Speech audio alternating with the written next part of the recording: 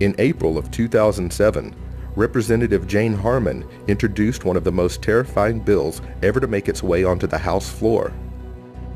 The Violent Radicalization and Homegrown Terrorism Prevention Act of 2007 amends the Homeland Security Act of 2002 and seeks to add provisions pertaining to the prevention of homegrown terrorism. The bill's focal point is centered on terrorism by individuals born, raised, or based and operating primarily in the United States. H.R. 1955 specifically targets the civilian population of the United States and makes having certain thoughts a crime.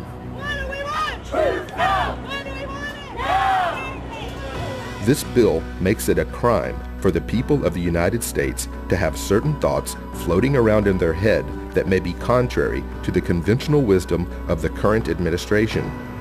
Are you a terrorist? You just might be. As defined in the bill, homegrown terrorism is a term meaning the use, planned use, or threatened use of force or violence by a group or individual. I think we can all agree that preventing violence is a good thing, but the red flag being waved in front of our faces actually comes from the use of the word force.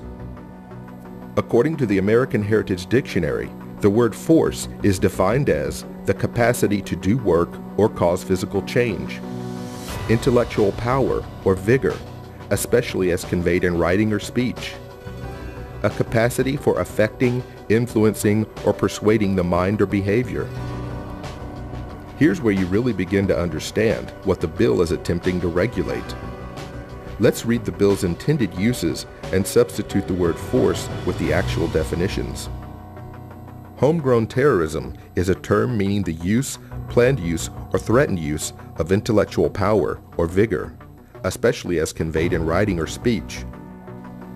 Homegrown terrorism is a term meaning the use, planned use, or threatened use of persuading the mind or behavior of another person. According to the bill, you might be a terrorist if you use or plan to use your powers of persuasion to change someone else's mind, either through writing or through speech. Can anyone say 1984? This bill makes anyone into a terrorist for simply aspiring to affect political, religious, or social change. Anyone attempting to think, teach, or promote concepts that challenge conventional thinking or popular wisdom would be labeled and dealt with as criminals. My question for our legislators is who gets to decide what's a thought crime? Will the definition of thought crimes change from administration to administration? Will the people of this country be sentenced to death or merely imprisoned for questioning the conduct of their leaders in Washington? If signed into law, this piece of legislation will single-handedly strip Americans of the most essential birthright that we have, the freedom of conscious thought. The very foundation upon which our First Amendment is grounded is being uprooted at the core.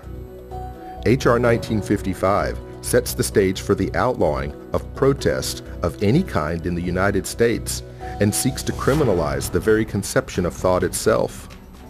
Any piece of legislation that seeks to invade and regulate the thoughts of the people of the United States needs to be booted out the front door of the Capitol building along with the person who introduced it.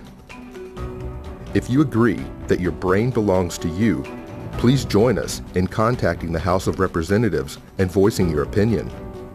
Go to www.house.gov. Just enter your zip code and click Go to find your representative. Make sure to tell them that you oppose H.R. 1955, and the next time you see Representative Jane Harman, please tell her she's fired.